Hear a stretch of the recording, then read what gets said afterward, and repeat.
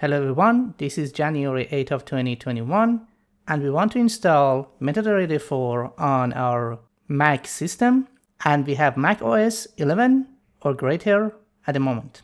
So let's open a web browser, then navigate to metatrader4.com/en, scroll down the page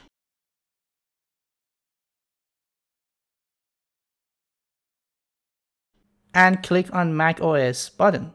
Then your MetaTrader has been saved as a .dmg file. Then click on it and open it. Then drag MetaTrader 4 into our application folder.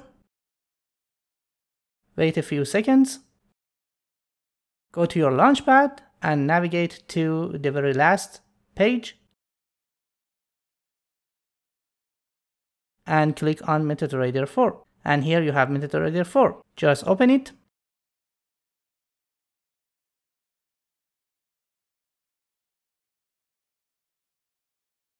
Click on Install to install Wine. And here we go. You are in.